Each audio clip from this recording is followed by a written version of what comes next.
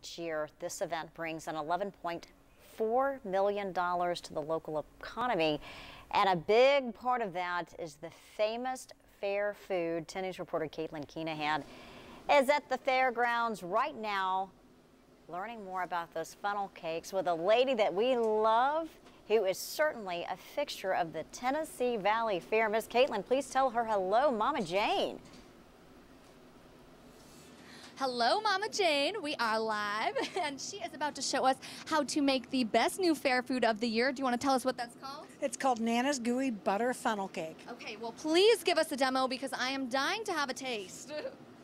We can do that. We're going to start with our traditional funnel cake batter and just pour a funnel cake and let it do its magic in the fryer. Oh, that looks so good. So you told me right before this that you've made a lot of cakes in your lifetime. How many are we talking? Oh, you know, we're really not for sure how many. Almost 40 years of doing it.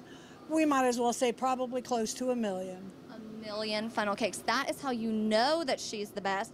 Now, as this is cooking, what makes the Nana's Gooey Butter Cake the best of the festival this year? Well, you know, it's got the homemade cream cheese icing on it, which gooey butter has cream cheese in it, but it also has a cookie butter glaze, which is full of butter and goodness, and it makes the cake fabulous. Oh my gosh, well, I am so excited to get started. Let's see how it's made. We're taking a pre-made funnel cake just to speed things up a little bit here. She said they take about 1.5 minutes to cook in the fryer, but it looks like we're putting on, powdered sugar. And then tell us a little bit about what kind of dressings you're putting on that.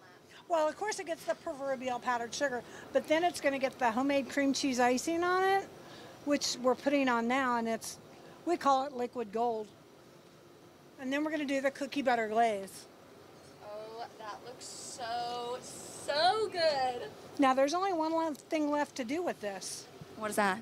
Eat it. Okay, well, then we have to take a taste. All right, let's see.